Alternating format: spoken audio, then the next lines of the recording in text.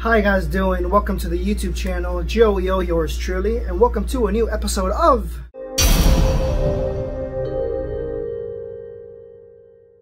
And on today's episode of Pecach Archives, we're going to be going over filming references. That is right. Film references. About every single thing that I've created on the internet, and almost anything and everything that I've created has references. References to shows, videos, motion pictures out there in the community. And today I want to go over some of those things to let you guys know, to talk about some of the things of what certain things reference in my videos and films. Some things that people didn't realize and something I never talked about in the archives of my filming. Let me go ahead and start off with this episode of the first category.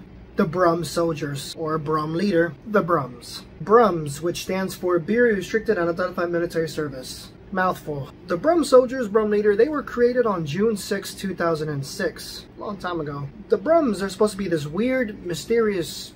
They're non-human, they're very deep voice.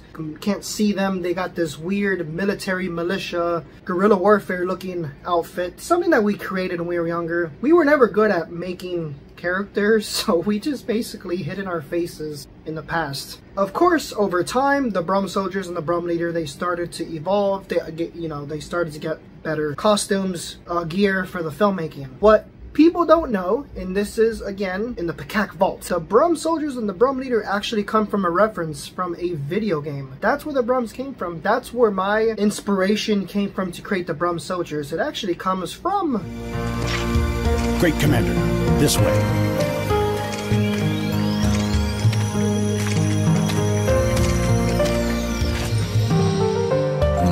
Indeed. Put her in custody.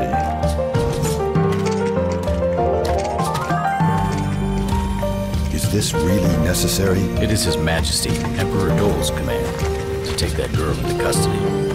Who is she? That is not your concern. So you can see where the Brum Soldiers, the Brum Leader kind of got created from. You can see the inspiration. Not really, but you know what I mean. It's there. You can see the mysterious, their faces are all covered up, hidden. You can't really see, or you don't know who they are or what they are. PlayStation 1 game Legends of the Dragoon, which is my all-time favorite. Something about that character, when you first start the game, when you first boot it up and you see this character, just something about him always got me as a child. And then around the times of filmmaking, the references came together and, well, here comes creation of the Brum Soldiers. Now, speaking of the Brum Soldiers, here's another reference. We'll go into number 2. If you guys notice in this YouTube series that we made on our old channel called Survivors of Extinction, you're going to see a scene where Royland, he is basically dying. He got shot. He tells me to go off, to run off. He says, go, leave without me. And you see in the scene where he's face to face with the enemy and he says something like this.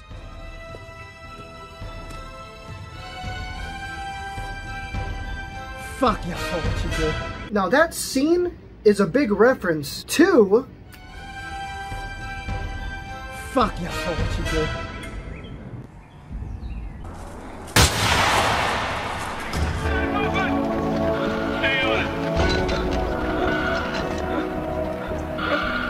Fuck you for what you did.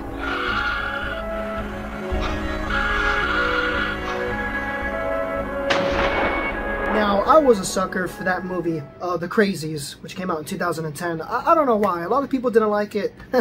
I loved it. It was great, which The Crazies is actually based off of an original that came out in 1973. I loved the movie. I thought it was great. That little moment, that reference is in Survivors of Extinction. Same thing, Roy's on the ground. He says, fuck you for what you did. Kind of has the same similarity, same reference from The Crazies, because it's true. Both governments in both films backstabbed us, so fuck you for what you did. Government, don't kill me. Please don't poison me. Now let's move on to reference number 3. 3, why you gotta say it like that? 3, little faggot. So there was a film that I made, it was called Blackheart. We made it in 2011 and wrapped up around 2012. Blackheart was your average crime mystery movie. The murder of a young female, 2 detectives are on the case, and then they start finding bad things and corruption, and it goes from there. Now this was highly referenced off of Heavy Rain 2010 PlayStation 3. Officer, please step back.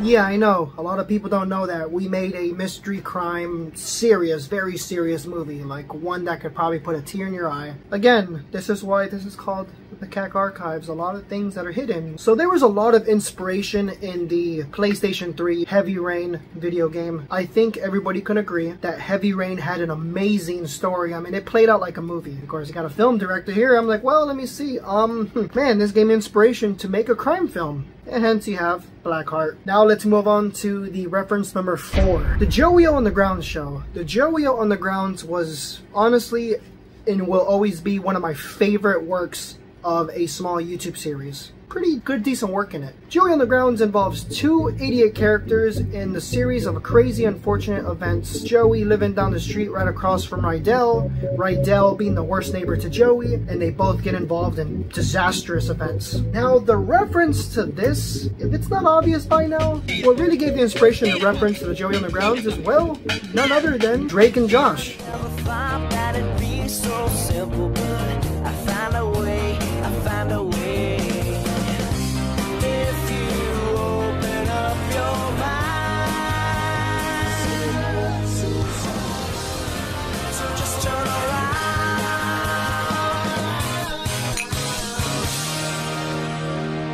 And Josh, I mean, man, I grew up to that series. That was my childhood. I love Drake and Josh. So the series of Drake and Josh on Nickelodeon premiered on 2004, and I think it went up to 2007 with 4 seasons. I was doing a show in my high school in 2009 called The Joey-O Show. When I graduated in 2010, of course, with a little bit of reference and inspiration of Drake and Josh, thus born the Joey-O on the Grounds show. It's like Drake and Josh, but with Cubans. Cubified. Cubano style. Yeah, and here we go for the 5th reference. For this one, we're going back to Survivors of Extinction, another big YouTube series we created in the past. Survivors of Extinction was created in 2012, and we wrapped it up around in the year 2013. The story of Survivors of Extinction is based off of a main character who escapes a bunker and walks through the wasteland of the United States, looking for his fiancée in hopes that she is still alive. You soon later start learning that the main character has this weird disease that makes him into a creature, non-human, red glowing eyes and hunger for human flesh. The story continues on in Survivors of Extinction with a bunch of conspiracies with the government and the military, and it goes on from there. Now, the reference for Survivors of Extinction, if it's not obvious at this point, if it hasn't hit you yet, there's 2 references. The first reference is, well, it's kind of obvious. If you didn't know by now, Fallout, the video game series by Bethesda. They read the good book from Friday till Monday. That's how the weekend goes. I've got a dream of Nashville one day. The second reference comes in as Elfenlied, an anime series that was made in 2004.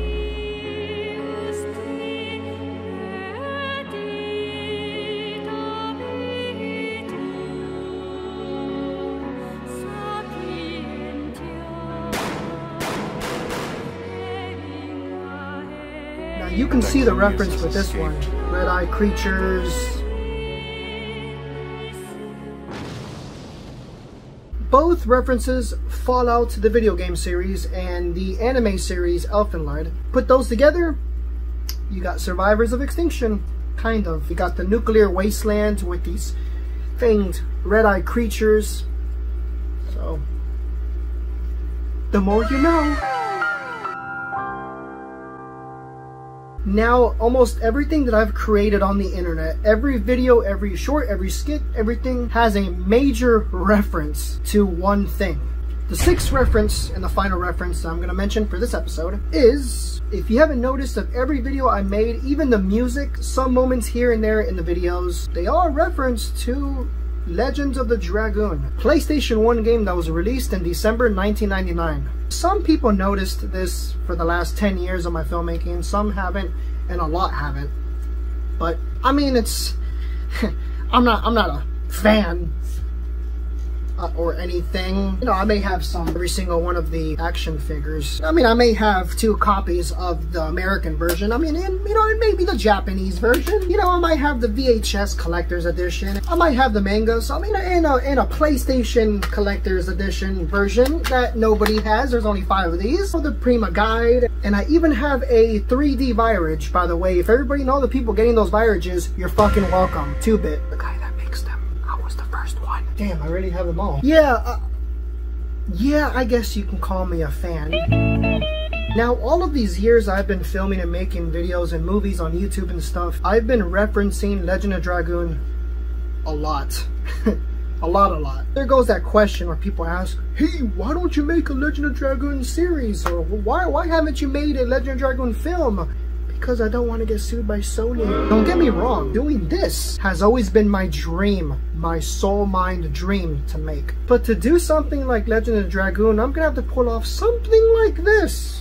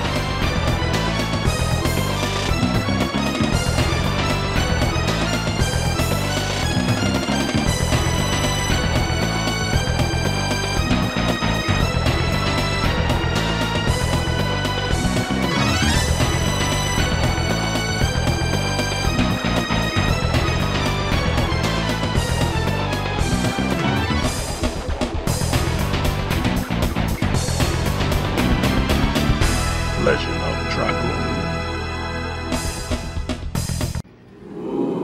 Every single film, every skit, every video, every single thing that I've created since I was the age of 7 comes up to 5% of the 95% of that for me to pull off. We're talking some serious budgeting, serious money, some stunts and actors, insane CGI. I'm not saying that it is impossible. Fuck that. I will definitely and always chase my dream to make that a reality.